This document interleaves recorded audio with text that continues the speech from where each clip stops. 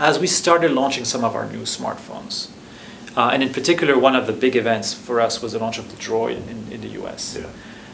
We were, the reaction from first the press, the bloggers, and then from the consumers exceeded our expectations. And I think it was a validation that we can actually play in the same space than Apple. Mm-hmm.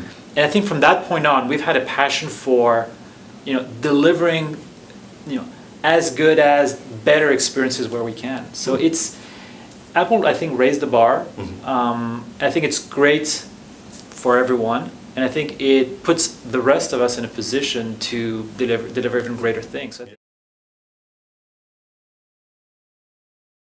Is essentially working with each of the different service providers in the Canadian market.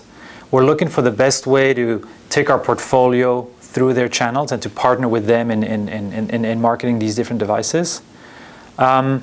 We think we have a good carryover effect from some of the momentum that we create in the south of the border.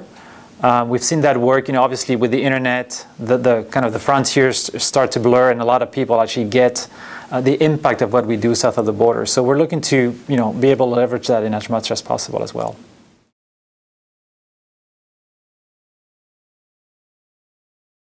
I think tablets are sort of have a unique position between a smartphone and a laptop and a more stationary computer. So I'm not sure there's a difference as much as there is simply just a market there to develop.